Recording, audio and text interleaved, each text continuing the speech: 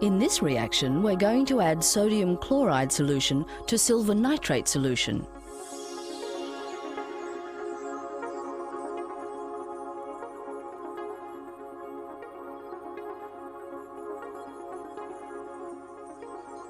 Instantly, a white precipitate forms.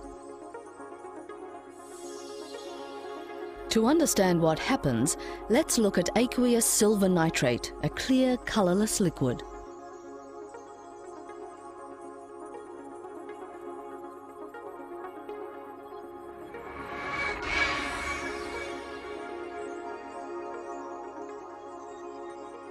At the molecular ionic level, the negatively charged nitrate ions occasionally collide with the positively charged silver ions, here coloured pale blue.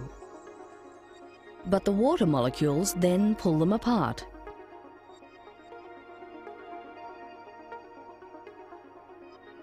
Notice how the oxygen ends of the water molecules point towards the silver ion.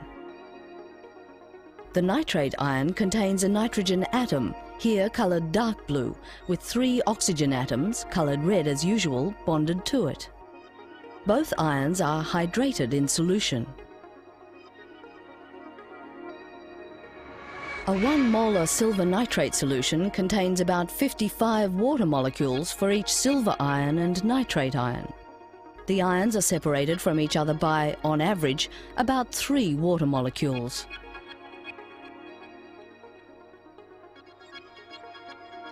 Silver nitrate solution contains billions of hydrated silver and nitrate ions moving around amongst the water molecules.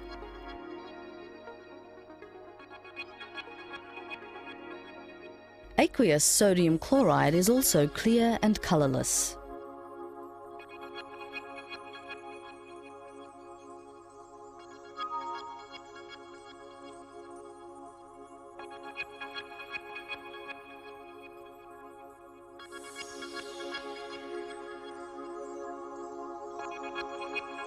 As before, the oppositely charged ions occasionally collide, but the water molecules keep them separated. Once again, notice how the water molecules are oriented differently around each ion.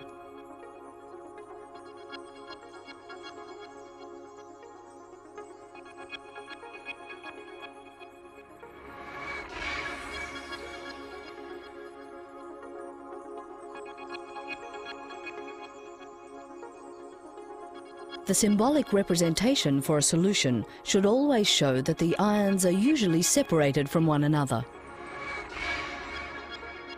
Sodium chloride solution contains billions of hydrated sodium and chloride ions moving around and occasionally colliding.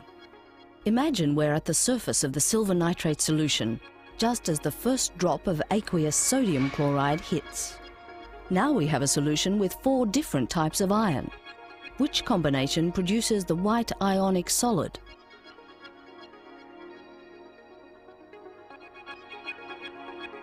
Well, when nitrate ions collide with sodium ions, they don't combine.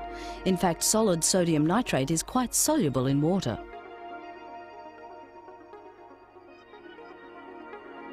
The only other possibility is the combination of silver and chloride ions. See how ion pairs form, which in turn aggregate together to form a growing crystal.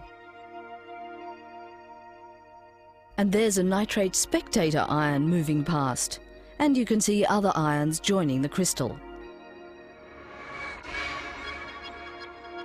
The next time you see a solid form in a test tube, imagine the ions combining together to form bigger and bigger crystals that aggregate together.